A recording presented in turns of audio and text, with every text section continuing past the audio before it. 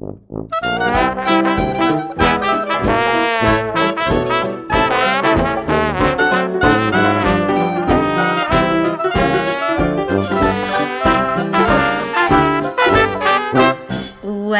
to episode number 2 of Women of Hollywoodland, the podcast that explores the feminist dawn of Hollywood.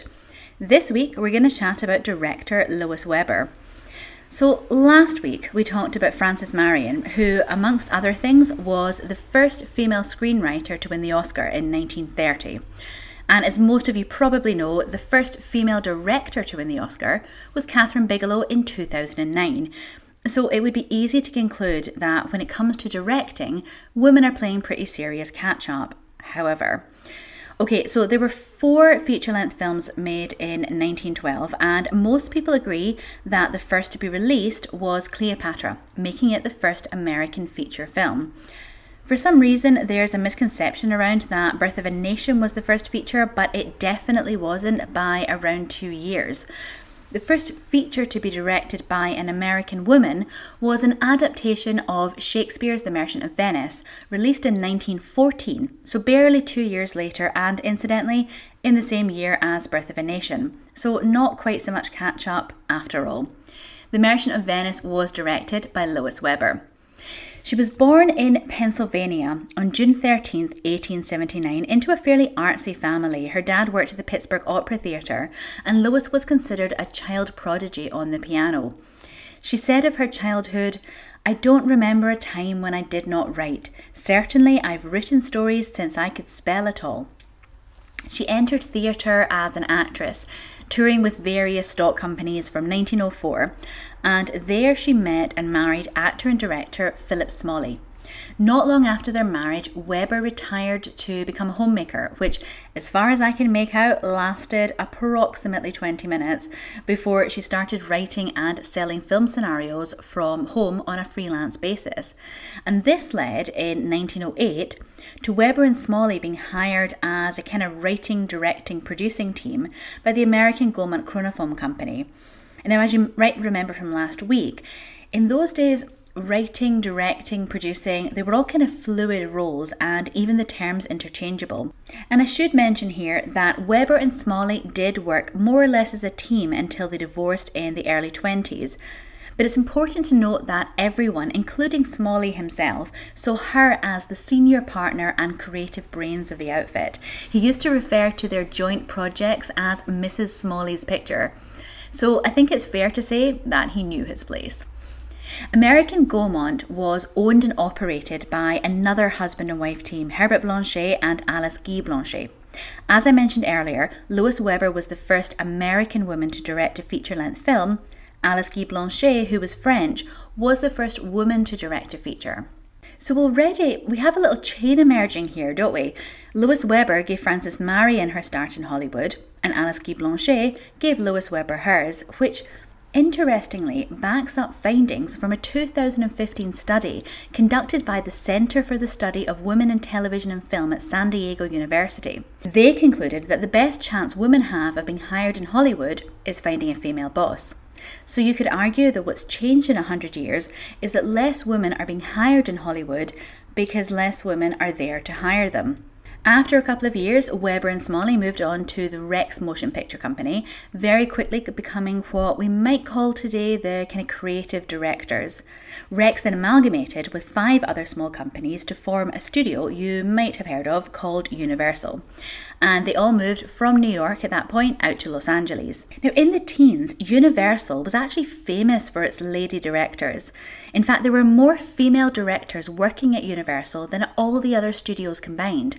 In addition to Lois Weber, the Universal women of the teens included Ruth Ann Baldwin, Grace Cunard, Eugenie Magnus Ingleton, Cleo Madison, Ida Mae Park, Ruth Stonehouse, Lily Warrington, and Elsie Jane Wilson. And as it happens, within the low bar of today, Universal still doesn't do too badly, hiring 7.1% female directors compared to Paramount's 4.7% or Warner Brothers' 2.3%. It's often argued that this was for reasons of economy. While the top female directors and writers often out-earned their male peers, then, as now, on the whole, women tended to work for less, and Universal was all about that bottom line. Out of all of the studios in those very early days, Universal was probably the most business and profit minded.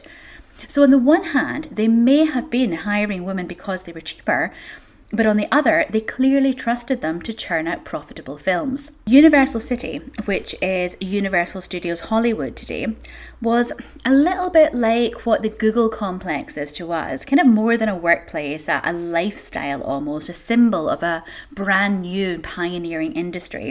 And in 1913, it elected its own mayor, Lois Weber, who in turn appointed actress Stella Adams as the chief of police. Now, in Women of Early Hollywood, Karen Ward Maher asks, was this feminism or was it spectacle? And to be honest, the jury's out. Some film historians portray Universal's founder and chief, Carl Laemmle, as the kind of prototype woke guy, while others are a little bit more cynical. In some ways, I'm reminded of, do you remember a couple of years ago when models at the Chanel show in Paris came down the catwalk waving placards about women's rights? On one hand, it was like Karl Lagerfeld as a feminist icon, but on the other, it got people talking. And is there not something positive about feminism being powerful and topical enough to be co-opted by fashion? And that's kind of how I see the idea of Universal being the Sweden of early Hollywood. At the very least, it's fascinating that it was seen as a concept that would sell in 1913 because, make no mistake, woke or not, Carl Laemmle was a businessman through and through. And more than that, he was a bit of a publicity genius, credited, amongst other things, with creating the first movie star.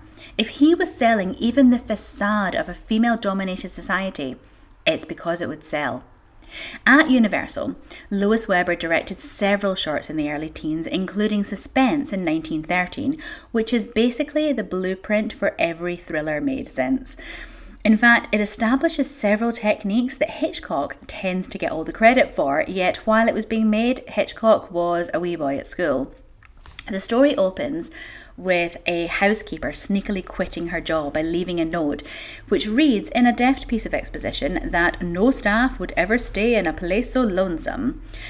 So now we have a young wife home alone in the middle of nowhere with a baby, and there's a tramp lurking about outside the house. The wife, played by Weber herself, phones her husband to tell him that someone is sneaking about outside, and there we have the famous three-way split screen, the first in an American film, in which we see the wife, the husband in his office, and the tramp cutting the phone line outside the house. The rest of the film is basically the husband's efforts to get home before the baddie gets his wife. And to be fair, that aspect isn't exactly feminist, given that the wife basically sits around the whole time looking scared. But in her defence, she won't even be able to vote for another 6 years, so I think we can cut her some slack. In his hurry to get to his wife, the husband steals a car, as you do. He just runs out of his office and leaps into the first car he sees. So the whole time, the police and the owner of the car are in pursuit. And it's just beautifully shot. There's one shot where it's an angle on the car's side mirror, where we kind of see over the husband's shoulder into the mirror, and we see the police car gaining on them in the mirror from behind. And I feel as though we often imagine the early silence as a little bit amateur, a bit clunky, and manywhere. But the cinematography in Suspense wouldn't be out of place in a movie released today. And the editing too, there's a sequence of really fast jump cuts between the husband in the car, to the wife hiding with the baby, to the baddie breaking into the house. That's just classic movie tension building. Put it this way, half the thriller tropes that Scream would one day parody can be found in Suspense. And it was the following year that Weber became, as I mentioned, the first American woman to direct a feature with The Merchant of Venice, and she and Smalley then left Universal for the Bosworth Film Company, in part because she wanted to make films with hard-hitting social messages, and Universal was all about the cheap and cheerful kind of popcorn movies, even though they wouldn't start selling popcorn at movie theatres until the 30s, but you know what I mean. According to film historian Anthony Slide, along with D.W. Griffith, Weber was American cinema's first genuine auteur, a filmmaker who utilised the motion picture to put across her own ideas and philosophies. And her ideas and philosophies were really what drove her. She was a devout Christian and said of her decision to go into the arts, "I was convinced that the theatrical profession needed a missionary, so I went onto the stage filled with a great desire to convert my fellow man." And she succeeded. Lois Weber is generally credited with raising cinema from a kind of cheap alternative to vaudeville to an art form capable of tackling hefty social issues.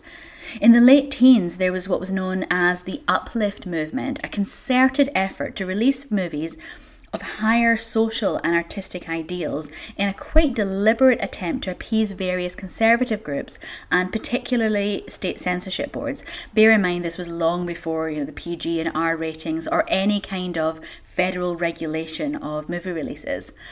Lois Weber was basically the poster child for uplift films, but that said, she wasn't exactly conservative by today's standards. Her films in the teens argued against capital punishment, drew connections between poverty and prostitution, and argued for birth control.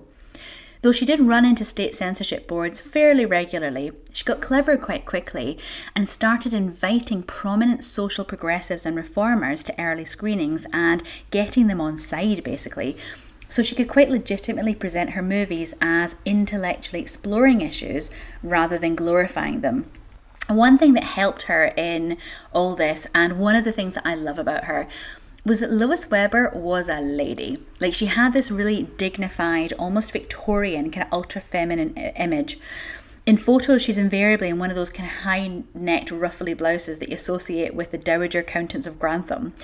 She was married, she was middle class, she was well spoken, and all that seemed to help her get away with a lot more than someone who presented as more radical. And the reason that I love the way she dressed and presented herself is it's just the fact that she clearly felt zero pressure to compromise her femininity in any way. I mean, when I was a trainee director, a lot long after Lois Weber, I remember one day writing notes with a pink pen that for some reason had like glittery things sticking at the top. And the production manager pulled me to one side and warned me that if I was to have any hope of being taken seriously as a director, I couldn't write with a pink glittery pen. But Lois Weber, she basically wrote with a pink glittery pen because she wasn't competing in a man's world. It was Lois Weber's world and she did whatever she pleased. Anyway, Weber and Smalley then returned to Universal, where Weber became the highest paid director there, and in 1916 they made Where Are My Children, which was the studio's highest grossing film of the year. Now, I think it's worthwhile exploring it a little bit because it's not the kind of movie I think most people imagined they were making in the teens, and it gives us a glimpse of what a film industry that features prominent female voices could be like. Bear in mind, this film was released 101 years ago. So we have a district attorney. At the beginning of the film, he's involved in a case in which a doctor is being tried for, quote, distributing lewd material, pamphlets educating the poor on birth control. The doctor testifies as to the destitution and heartbreak he sees in his work in the poor areas of the city caused by people being unable to plan their families. He tells of one patient who killed herself when the baby she can't afford to feed properly dies. Now, you could argue that it's all a bit patriarchal, a bit judgmental by 2017 standards, but still, it's pretty stark about the reality of having millions of babies while poor. And further, the judgment is curiously ungendered. In 1916, it seems, we were aware that it takes two to tango. Anyway, the doctor gets sent down, and interestingly, the title card specifies that a jury of men rejected the case. In 1916, women weren't legally eligible to sit on juries, so it could have gone without saying that men convicted him. It strikes me as more than a wee bit pointed that it doesn't. The second storyline is about the district attorney's wife and her friends. They're all society women who basically just don't want pregnancy to interrupt their cocktail parties, and to be fair, the film is pretty judgy about them. But again, 1916, as moral lines in the sand go, it's not unreasonable in the context. The fact that it acknowledges that women who just don't want kids exist is pretty progressive in and of itself. Then the wife's brother comes to stay, and he rapes the maid's daughter. Whether or not it is strictly rape in a legal sense in 1916, there is no bones about the fact that he is a predatory creep from the first instance we see him. The maid's daughter becomes pregnant, and the district attorney's wife takes her to her special doctor, but this time the doctor screws up and the maid's daughter dies. The doctor is then put on trial. I think it's for manslaughter, but it's slightly vague given that performing abortions at all at the time is illegal. And he's sentenced to 15 years hard labour. As a final act of revenge, though, he gives the DA his patient book, who, of course, right away sees his wife's name appearing several times. And he condemns his wife and all her friends. But to me, it's not totally clear that this is the film's point of view as much as it's the comeuppance of a hypocrite who's happy for poor people's breeding to be controlled, but horrified that his own wife doesn't want to pop out kids at a Pez dispenser. And one of the most striking aspects of Where Are My Children is simply how thought-provoking it is. The Weber herself said time and time again that she was here to preach. This film really doesn't. It more just sets out things that happen when women can't control whether or not they're pregnant. And if there is one unequivocal message in it, it's that if abortions are going to happen, let's make sure that they don't kill women, which, wherever you stand personally on the issue, I think is a message we can all get behind. Predictably, perhaps even rightly, there was loads of controversy upon the release of Where Are My Children, with several states banning it.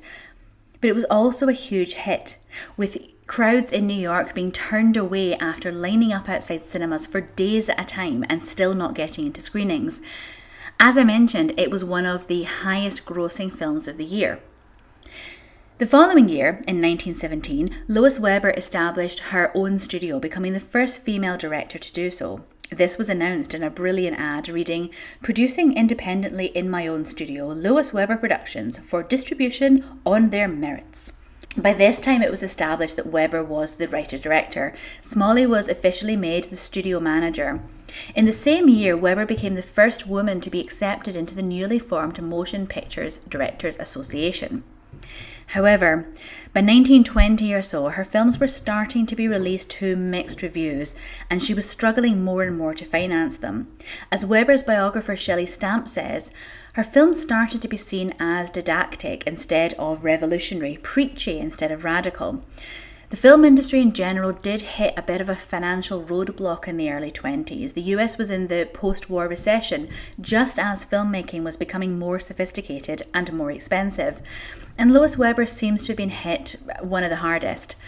Part of the issue was just that times were changing. By 1921-22, the jazz age was in full swing, and people just weren't interested in socially worthy movies. Her career did limp on throughout the 20s. She made a couple of kind of comebacks, but with less and less success. She did continue to write and briefly ran Universal's story department in the late 20s, but after 1922 she was never one of the top echelon of directors again. She died from a stomach ulcer in 1939, destitute, with her sister and her protégé, screenwriter Frances Marion, at her bedside. Frances Marion then organised and paid for her funeral, proving once again that when the chips are down, it's your girlfriends you can count on.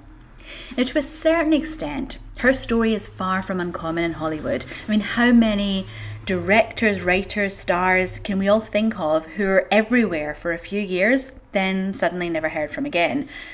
But rarely is a filmmaker as impactful as Lois Weber, as forgotten as she was. In Lois Weber in Early Hollywood, Shelley Stamp says, "Over the following 2 decades, the process of marginalising, then ultimately forgetting Weber's work, alongside that of many other women active in early Hollywood, only accelerated." Stamp reports that in 1927, the magazine Moving Picture World described Weber as, quote, "the only woman ever to achieve success as a motion picture director, an astonishing erasure of historical record." So it seems as though this wasn't just a question of one director's career floundering, but of quite a systemic attempt to rewrite history. Both Griffith and DeMille, the 2 directors whose careers most resembled Weber's, would both release turkeys at times and struggle, particularly with the transition to sound. but they're both still venerated and certainly remembered as the fathers of cinema. And perhaps even more importantly, Lois Weber was no aberration. She was certainly the top, certainly one of the most influential directors, but she was far from the only woman working behind the scenes in Hollywood at the time. And we'll discuss that a little bit more next week. Thanks again for listening to episode number 2 of Women of Hollywoodland. I hope you enjoyed it, and if you did and you could spare a moment to rate, review, share, subscribe, it would really be appreciated. You can also find out more about this episode and the whole Hollywoodland project at hollywoodlandseries.com. And please feel free to leave any comments, questions, thoughts, or anything else you'd like to say there. I'd love to hear from you. Thanks again, and see you next week. Women of Hollywoodland was written, edited and produced by me, Claire Duffy. It's part of the Hollywoodland project, and if you'd like any more information on that, just pop along to hollywoodlandseries.com.